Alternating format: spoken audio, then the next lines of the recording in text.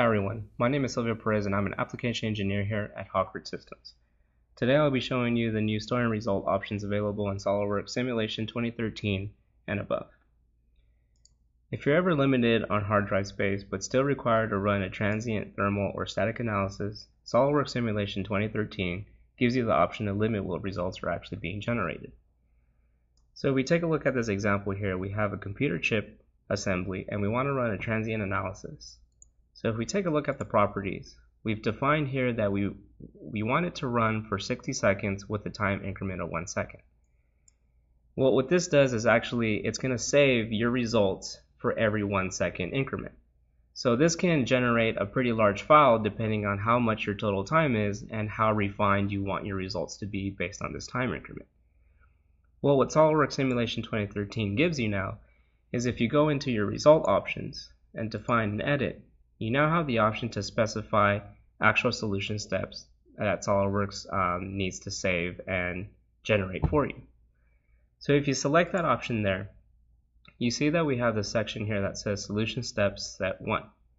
So for this example, let's say that we wanted to save disk space, but we're really interested in what's going on in the first 10 seconds of this analysis. Well, we now have that option to do so. So if we specify here that our analysis is going to start at second 1 and end at 10 seconds, we can specify that we have a refined increment of 1 second there. So this is similar to what we specified in our study properties, except we're saying we want it to save every increment of 1 time step for the first 10 seconds. And then for the remaining 50 seconds, we can then checkbox this option here and specify from 11 seconds to the 60 seconds, we then want an increment size of 5. So this is now saying that from 11 to 50, it's going to save every 5 seconds.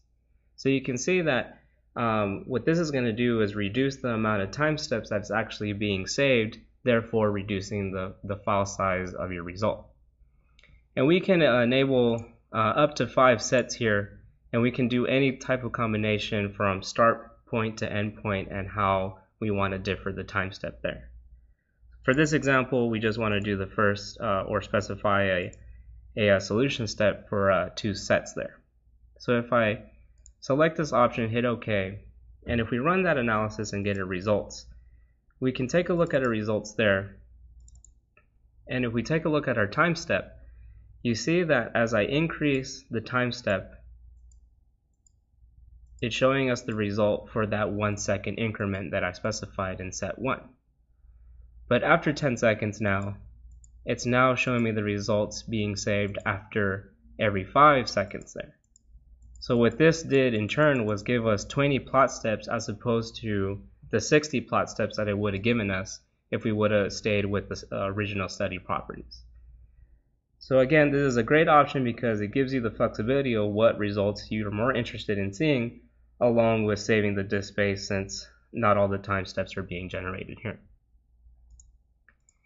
If we're taking a look at a static analysis, we have a similar option here where we can limit what results are actually being displayed. So in an original static analysis, what it's going to output is displacement, stress, and strain. But if you right click on your result options again, you now have the option to only save and generate the displacement results and exclude stress and strain. So if we deselect that, hit OK and run, it will generate this message here, data not available, and that's referring to the stress and strain results that were not generated. But if you take a look at the displacement results, you see that they were generated following what we specified there in the result options. So again, what this does is it limits what results are being generated, therefore minimizing the size of your result. In this video, we saw how we can minimize the size of our results by being able to choose what time steps we want to save for a transient thermal study, along with having the choice to just save the displacement results for a static study. Thanks for watching.